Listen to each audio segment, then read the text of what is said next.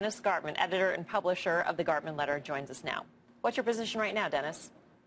Quietly, modestly, not overtly, pleasantly long. And I predicate that upon the fact that I'd been short since late June, early July. Crude oil had been coming down for quite a period of time as far as I was concerned. The contango had been widening, which told me one needed to be bearish. But yesterday the contango, the term structure, shifted rather dramatically. That's always interesting to me. And as importantly, you had a technical circumstance where you made a new low for the move, closed higher on the day, an outside reversal. Those sorts of things are enough to allow me, for the first time in a while, not to be bearish of crude, but to take a punt on the long side. Am I overtly ecstatic about it? No. Am I largely involved? No.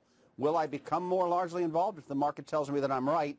And for the last 4 hours, it's actually told me, Dennis, not so smart. It moved 50 cents against me.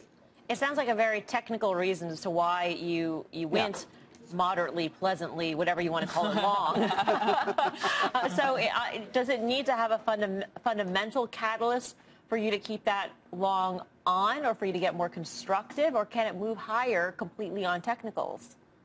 Well, I think over the course of the last several months, crude oil has moved predominantly on technicals alone. It's really not moved that dramatically on fundamental concerns. The only major fundamental that has been bearish has been since about 2 months ago. I'm sure our audience can hear that we're in the midst of a fire alarm here at the NASDAQ. For some reason, it's an event that continues to happen, and it's like the second time in the last 2 weeks. Increasing frequency, but those are the loud voices. They're not in your head. They're actually here at the NASDAQ announcing the fire alarm.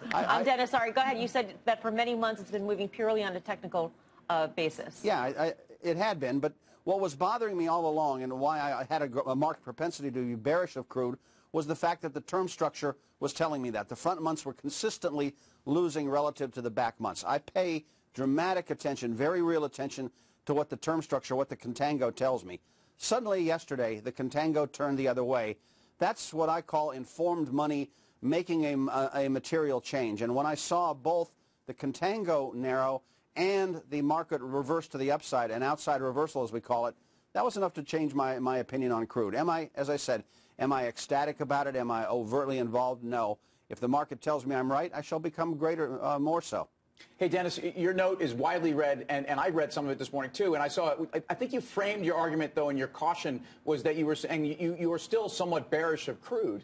And part of that, and I think somewhere towards the end, you highlight that, look, on supply side, you're still not comfortable. In fact, I think you said we're more or less where we were, or things haven't really changed that much. When, in fact, I see U.S. production down almost 1 million barrels year over year. I see that coming in even more, despite some of the choppiness in the rig count.